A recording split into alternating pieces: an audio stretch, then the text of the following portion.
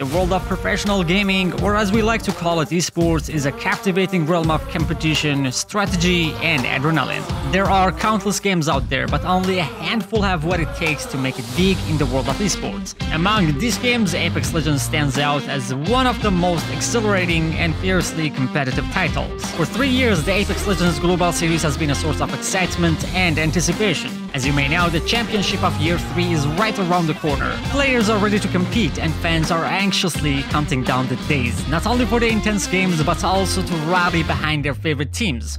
Well, at every esports events, players are undoubtedly the stars of the show.